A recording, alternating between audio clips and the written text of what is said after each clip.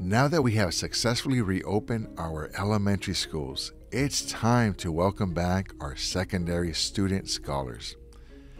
Beginning on May 3rd, we will reopen middle and high school campuses for in-person instruction. As with each reopening in our district, this is an optional service for families who want and or need in-person instruction. Our returning students will begin with 8th graders in middle and seniors in high school. Cesar Chavez and Hostler will reopen campuses while Lynwood Middle School students will attend Hostler. Lynwood High School students will attend Fireball while Vista and Pathway will also reopen. We are definitely ready. All the safety protocols have been put in place to ensure that our students have a safe and healthy learning environment. We have enjoyed a fantastic month of safely reopening elementary schools since returning in March. We're happy to report 0 cases of COVID-19 have been recorded for students or staff.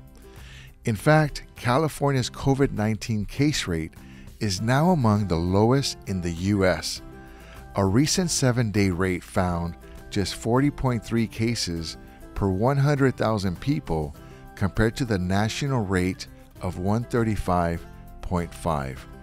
Dr. Robert Gilchek of the LA County Department of Health recently visited with our district to reassure us that we are safely moving in a positive direction.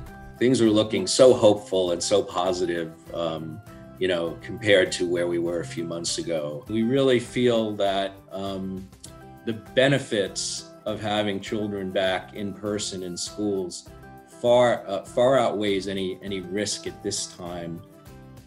Our students are healthy and happy, and many of our educators have volunteered to return to keep children united with their teachers.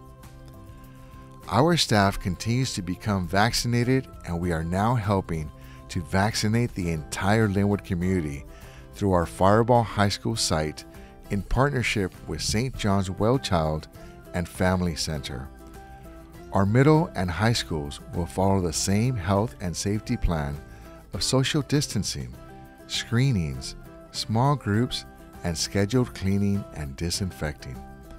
Returning our secondary students to classrooms will allow us to better serve their social emotional needs. Having them come back, they'll be able to have their relationships with their peers, with their teachers, with their coaches, with their mentors, and that automatically impacts them academically. When a student is well emotionally, internally, they will automatically be well academically.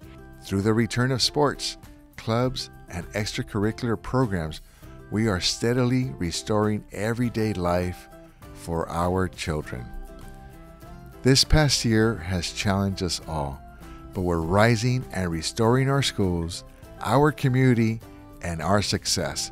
Welcome back.